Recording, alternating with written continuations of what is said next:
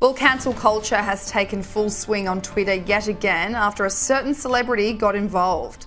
Last week, we saw a tweet surface where a few people called for Donald Trump to be cancelled and for his infamous cameo in Home Alone 2 to be digitally removed.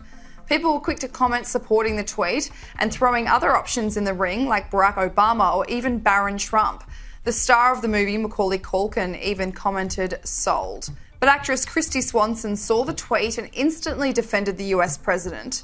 She said, "If cancel culture is really going to have Donald J. Trump removed from the John Hughes movie Home Alone, then in support of my president, I'd like to have myself officially removed from the John Hughes films Pretty in Pink and Ferris Buellers Day Off."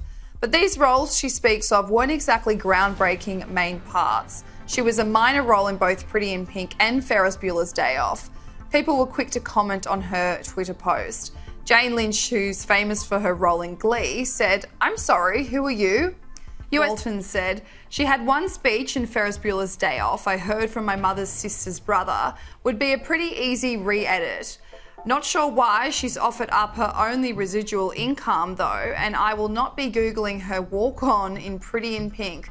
I'm already mad at myself for working this hard."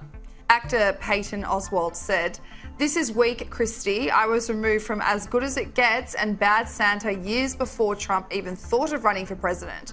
That's how I support my leader. Why do you hate America?"